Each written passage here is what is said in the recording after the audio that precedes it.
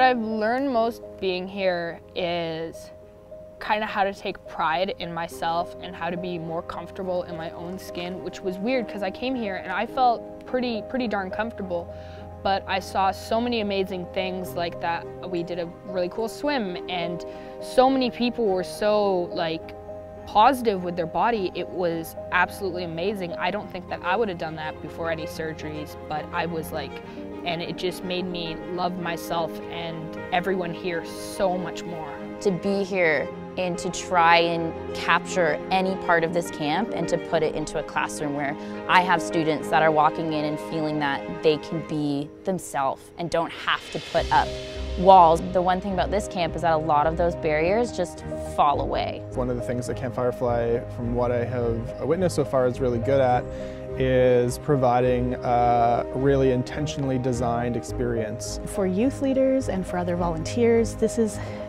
first of all, for many of us, it's the camp we never had, right? So for them to come in and share some of their learning that they've already had from maybe a few more years out in the community, to model that confidence, to model that sense of I care less what people think about me now.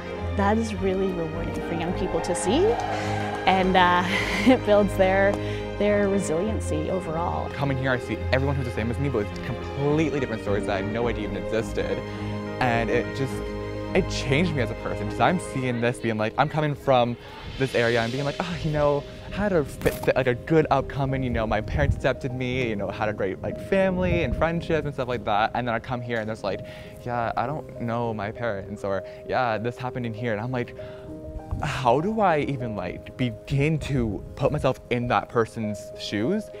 And yet they can come here with the biggest smile on the face and be themselves. It's so inspirational and amazing and just gives me so much hope and life, and I love it so much. I didn't feel all the time that I was accepted or I was included, and I had a very hard time finding people like me, especially in a small town. And I think this is a great camp for that, to show these people, these campers, that they're not alone and they're loved and they're accepted and there are people just like them.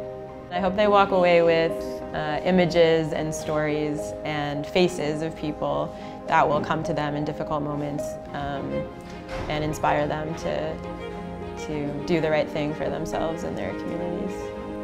I think my biggest hope is that they, even if they're going back to a community that it's still an uncomfortable situation, they know that there are people out there that love and support them. The moment I come out as trans to them, or the moment that they find other campers that are trans or queer, it's this immediate connection of, oh my God, I'm not alone. You've gone through this too, which was one of the biggest impacts for me. And so I think it's really important to be like an advocate in a place where a lot of the time there's barriers put up, and it's something really close to my heart, and I couldn't imagine myself like doing anything else. Camping for me wasn't an affirming experience growing up, and I had a lot of even some anxiety even coming to Camp fYrefly for the first time, but being here has been just really affirming and positive, and I think this is the sort of place where the skills required for resilience and for really growing into healthy and strong, not just youth but adults. This is a really great place to get that grounding.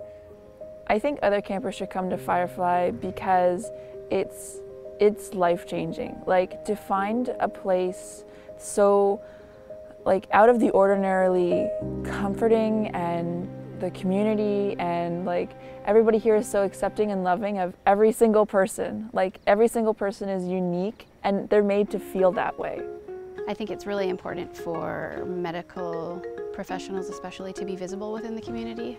Somebody who identifies as a queer person, I think it's very, very important to have that platform to make people feel safe going to medical professionals. I don't know, just like being in an area like this, just like in the space where it's like so open and like caring and positive, and people here are so like patient and just kind, like endlessly, like to like no like extent. Like it's so like peaceful here, and just full of like positive energy, and that's exactly what I was looking for. So these youth have an opportunity to come to camp, deal with the difficult issues around stressors and risk-taking in a supportive environment with caring professionals, teachers, nurses, social workers, counselors, and others, and then to really put an emphasis on making them agents. So they think about where are the supports and how do I build the supports, and then how do I know that I'm doing better? What are the indicators of thriving?